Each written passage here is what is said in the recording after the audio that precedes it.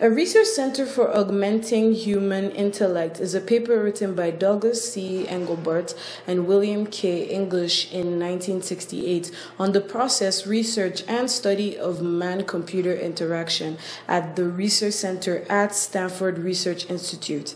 The article describes the Research Center and how the machinery they use work. They dive into the complexities that make the machinery work, like high-level languages, compliers, and so on, almost like a domino effect, resulting in high-resolution images appearing on a monitor, and how they use the mouse and keyboard to interact with the interface appearing on the monitor.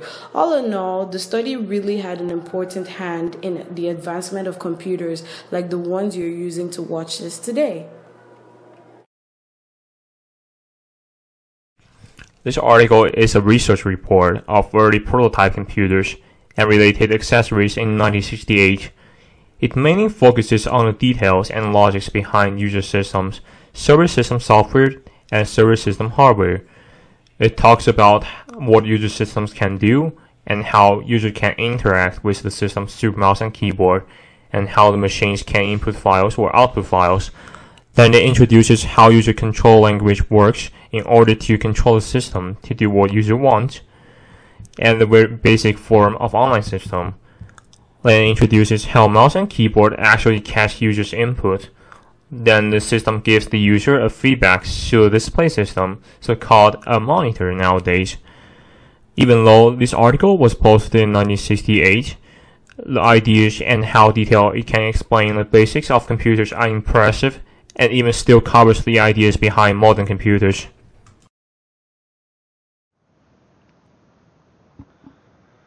The ideas today of this article, a research center for augmenting human intellect, written by Douglas C. Engelbart and William K. English, has a huge influence to modern-day way of human-computer interaction.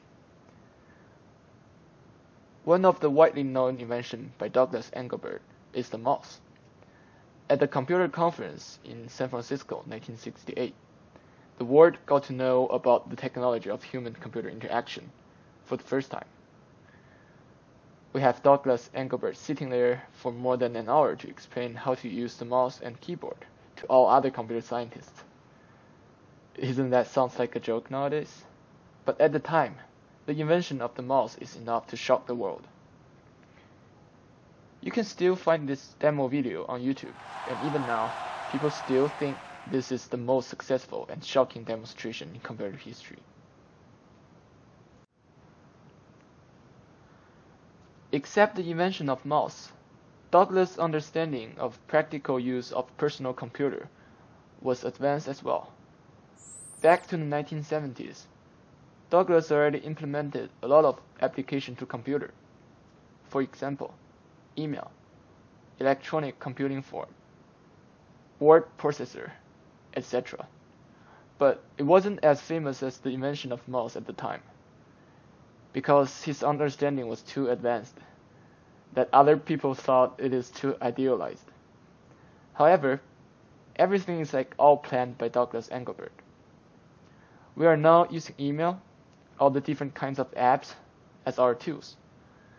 We all have smartphones and personal computers, and it did becomes a way to augmenting human intellect.